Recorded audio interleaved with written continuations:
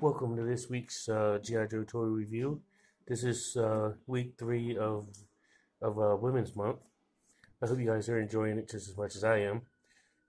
This week we'll be taking a look at G.I. Joe's covert officer and the third lady in the G.I. Joe team to join the G.I. Joe team in Lady Jaye.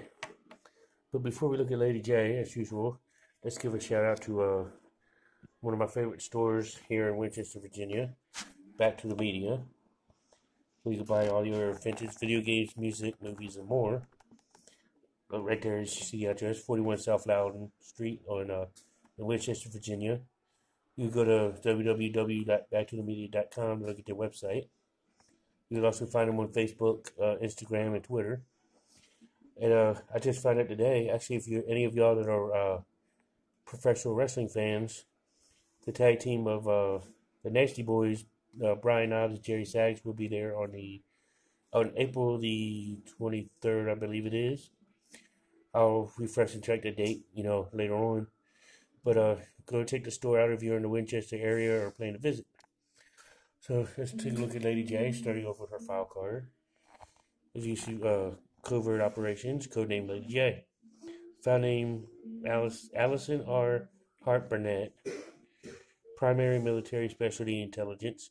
Secondary military specialty personal personnel clerk. Birthplace Martha's Vineyard, Massachusetts, grade E4. Lady Jaye graduated from Bryn Mawr and did her graduate work at Trinity College in Dublin, where she acquired the faint the Celtic lit that adorns her speech. An accomplished actress and mime, as well as studied linguist, she can easily pass as a native in France, Italy, Poland, Russia, Germany, Afghanistan, Spain, and Portugal. Airborne and Ranger qualified. Graduated from military intelligence school.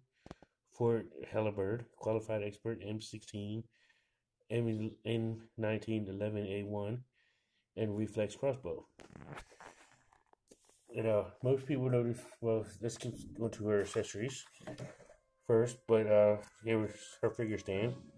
You see upraised G.I. Joe logo with all customary 50th anniversary gold on top. Codename Lady Jaye. Take a look at her weapons now. When she comes with her infamous power javelin. And she also comes with her P28, just like the Baroness does. Also in this version of Lady Jaye is the Social Class 2-pack with the Baroness. And she also comes with a M60. She also comes with a assault machine gun. And I kind of like the green and the black on here, even though the green is kind of like an off color. And she also comes with 2 mini UMPs with both of them with suppressors on them. So let's take a look at Lady Jaye. Here's Lady Jaye. As you can tell, she's wearing her signature black hat, which both vintage and modern figure come with this. Even though she was not wearing a hat in the comic book nor in the animated series, she did not wear a hat. She comes in with short brown hair, somewhat shoulder length. Nice sculpt on the face. She's got her little brown web gear on with her green jumpsuit, rolled up sleeves. And I think this actually should be a one-piece jumpsuit. As you can see, she also got black gloves, black combat boots. Also on the belt, she's got a silver belt buckle with some kind of design on it. I can't tell what that's supposed to be, but if any of y'all know, leave it in the comments below. Just take a look at the articulation of Lady Jaye. She has the typical 360 degree head turn. You can lift her arm to about there. Swivel the arm all the way around 360. She bends at the elbow, swivels at the elbow, swivels at the wrist.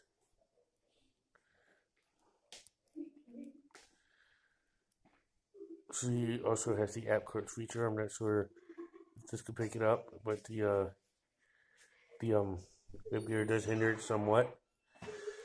She has the typical T-hook legs, spread out to there, lift it up to there,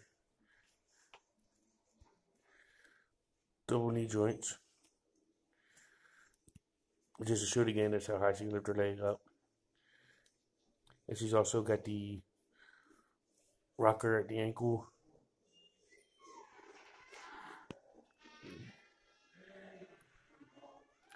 As well as rotate the ankle 365 degrees or 360 degrees. And that's the articulation on Scarlet. I mean, not Scarlet, but Lady Jaye. Let's look at Lady Jaye when she's in battle ready mode. So here's Lady Jaye full setup in battle gear. I like to always keep her with her power javelin. You know, as because she always carries it in both the Sunbow animated series as well as the Deke animated series. And I always like to put one of the machine guns in there. As you can tell, she's got more weapons than she can actually carry. Which, you know, once again, Hasbro, more accessories does not equal better accessories. You know, but Dalton Lady Jaye, well, her first comic appearance was in issue number 32, where she came in with papers to replace Scarlet.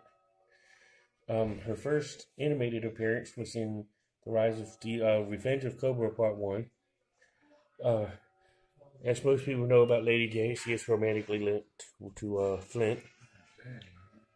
She's, you know, her and Scarlett's really didn't have much of a friendship throughout the comic book series. I never really seen them intertwined in the animated series either. Not to my knowledge, I could be wrong. Correct me in the comments if I am wrong. Uh,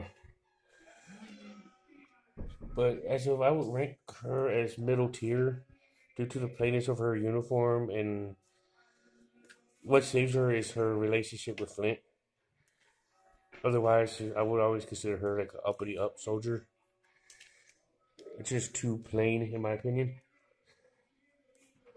But for vintage reviews of Lady Jaye, you can watch Hooded Cobra Commander 788's channel, for MBX 257's channel, as well for vintage reviews of Lady Jaye. You can also watch for this figure, which comes in a, like I said previously, a 2-pack with the Baroness and the 50th anniversary Social Clash 2-pack. You can watch the opening and review by Colby on Sanitarium Productions. But before I leave, I also want to make a double shout out to Joe Motion Videos 82. I hope you're watching this video. Glad to see on your last video you're doing better, brother. I'm glad to hear it. Glad to see it. Love having you around and watching your videos. And also another shout out to my boy Green Yeti if you're watching.